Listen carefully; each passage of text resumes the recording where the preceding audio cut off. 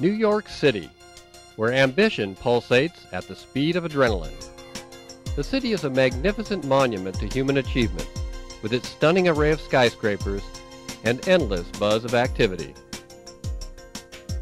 Oddly, though, for a city known for its landscape of asphalt, steel, and glass, New York has also gained notoriety for an activity whose roots are in the countryside. Every fall, weekend after weekend, the city hosts competition among thinly clad men and women who race across muddy fields and up an old cow path, weaving in and out among ancient trees and honoring a tradition a century old. New York is home to one of cross-country running's most famous courses, well known enough to have its own nickname, Vanny, Van Cortlandt Park.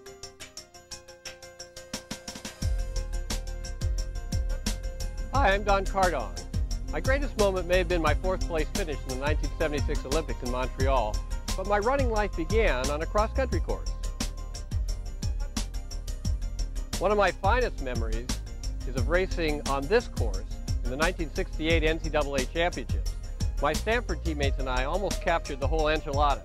And if a couple of guys had just run a little bit faster, ever hear that one before? Anyway, we were second in the nation, and I've never forgotten that race on this course. I'll be your guide for the next 20 minutes as Virtual Brands takes you from start to finish here in Van Cortlandt Park, across some fields, up and down some tricky hills, and finally onto the finish line. We hope that when you're done watching, you'll know this course better than the back of your hand. I'm not the only one who thinks this course is special. As cross-country expert Mark Bloom, publisher of the Harrier magazine, has said, "It's not paradise by any means.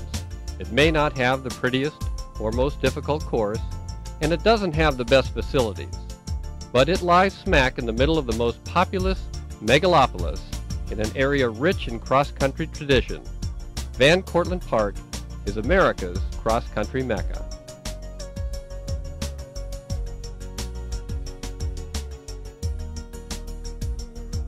Okay then, welcome to Mecca. Van Cortlandt Park in the northwest corner of the Bronx was once a Mohegan Indian hunting and planting ground. The land was purchased in 1677 by Stephanus Van Cortlandt, son of a wealthy Dutch settler. The family mansion, built in 1748, is still on the property, the oldest building in the Bronx. Luminaries like Benjamin Franklin and George Washington once stayed here.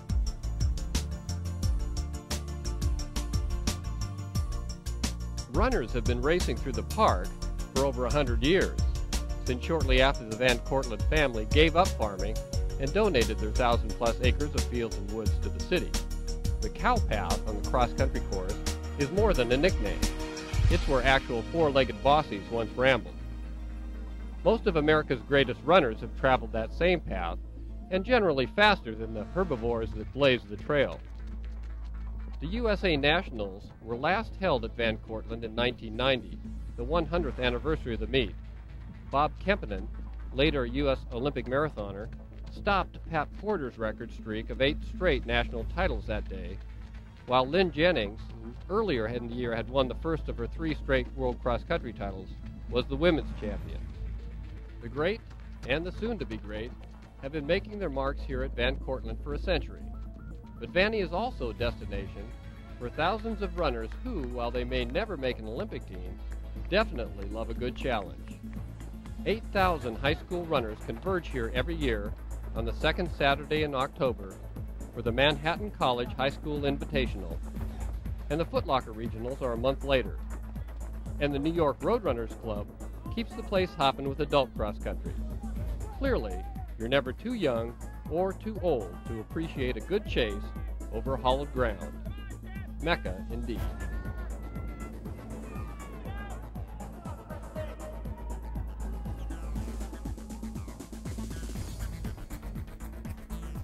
It's fun to learn the history of a famous course like this one, but the main purpose of this video is to help you prepare to race here.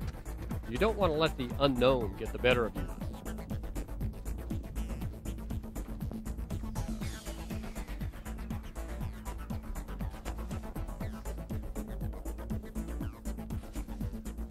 Am I?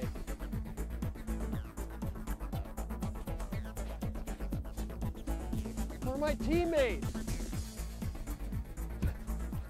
Coach!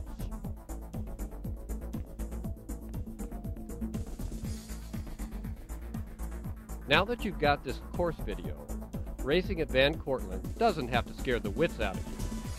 Here's what sports psychologist and Springfield College cross-country coach Britt Brewer has to say about how to use it to improve your performance. Successful cross-country running is part physical and part mental. Daily training can get you physically ready to race, and this video can help train your mind. Imagery is one of the most powerful performance enhancement techniques available to athletes. It can give you a big edge in competition. After watching this video, you'll have a good idea of what the course looks like. You can take this information and tailor your training to match the specific demands of this particular course. While running, you can imagine the course. This type of visualization can turn any training run into a trial run on the Van Cortlandt Park course. In quiet moments, you can visualize the course and mentally rehearse your race plan.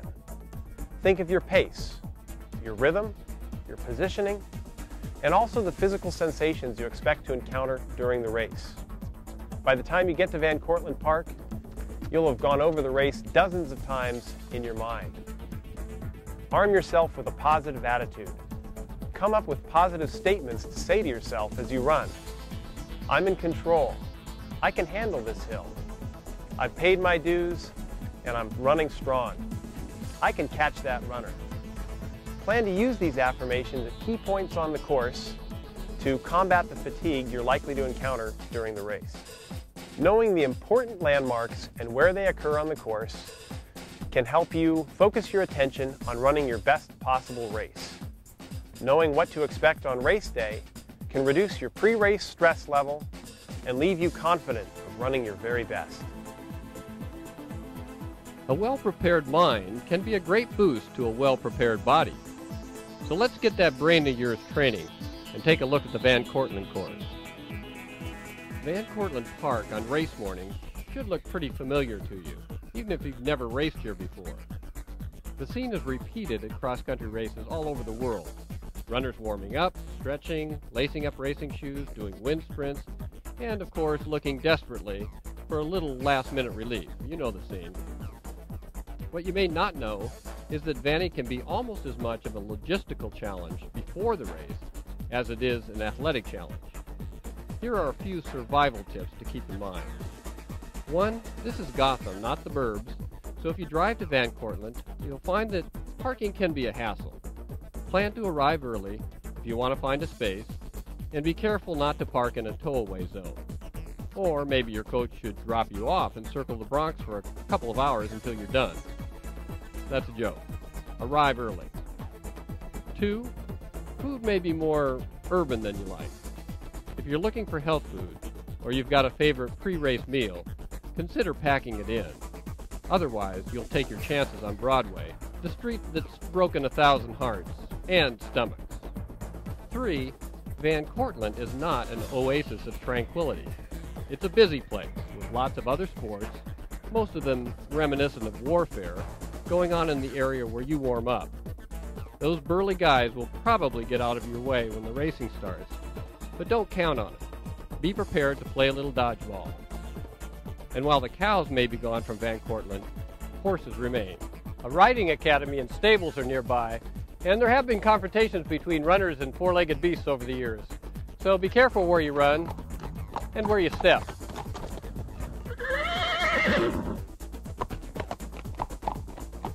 And finally, back to that desperate search for last-minute relief. Bathrooms on the site leave something to be desired, and porta potties are limited. Don't be afraid to join the crowd in the woods. You're a runner, you're different. This may be cross-country Mecca, but it's not paradise. Be a good scout, be prepared. Speaking of preparation, let's get back to the main topic of this tape, visualization of the route. By the time you get to the park, you will have seen the course, virtually, thanks to the tour you're about to take, enough times to ease your anxiety. But it's always a good idea to scout things out in person. Try to match your memories from this video to the actual course. If you have time for nothing else, at least study the last half mile of the course. You need to know exactly where the finish line is and what challenges, pitfalls, and opportunities you might face during the final meters of the race. No whining afterwards that some runner passed you because you thought the finish line was a little farther downfield. And remember to check in with your coach and teammates for any last-minute thoughts, instructions, strategies, and maybe a final mental run-through of the course. Here's a map of the 5K course. We've cheated a little in talking about the Van Cortlandt course because there are actually a number of different routes of different distances. All of them, though, use variations of a few basic sections included in the 5K course. Just make sure you know how those sections are put together on the specific course you'll be racing. The 5K course, like all the Van Cortlandt routes, starts and finishes in a section called the flats. The first mile makes a big sweep of the perimeter, then starts up the cow path right here. The narrow, twisting, undulating cow path is about 650 meters long. A couple of the Van Cortlandt courses take a sharp left off the cow path to include Cemetery Hill, but the 5K course isn't one of them. We'll talk about Cemetery Hill later on our visual tour. The top of the cow path will take you to a bridge across to the backwoods or back hill section. There's over a mile of tricky ups, downs, and turns here, bringing you back to the bridge. It's a little over a half mile from there to the finish, back in the flats. That's the 5K course in a nutshell.